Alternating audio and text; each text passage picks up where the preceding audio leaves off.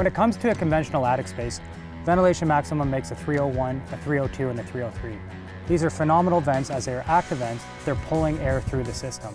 When you pull air through the system, you're also pulling any dust, mildew, and moisture along with it. A great feature with the 301, 302, and 303 is that they stick up out of the snow, allowing the roof to breathe 12 months of the year, even in snow loads. One of the many things I love about Ventilation Maximum's products is that they're powder coated. This makes them more durable during installation.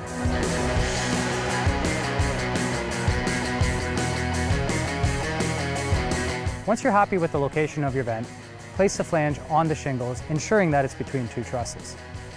Make sure that the louvers will all be above the peak. Typically, this means your flange will be 6 to 8 inches down from the ridge.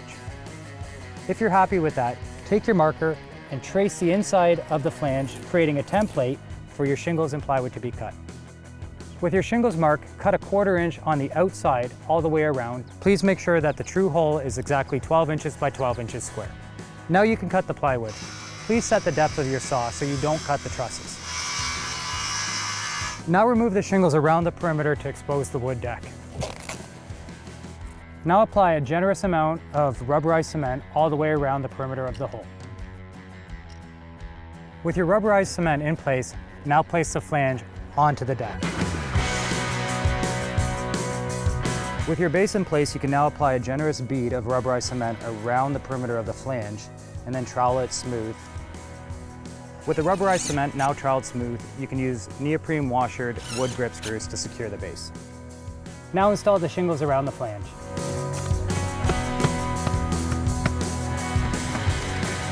If the roof slope is above 612, Ventilation Maximum has designed the flange to be flexible. There's marks on the side that indicate the pitch.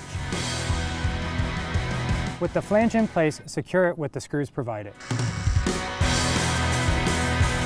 Place the ventilator on the flange, ensure that it's level, making sure that the louvers are above the peak. If you're happy with this, secure it into place with the screws provided. With your shingles installed and your vent in place, you can now apply a continuous bead of rubberized cement around your flange. Something that must be noted is it's very important that this bottom louver is 6 inches above the peak so the air can catch the louvers 360 degrees.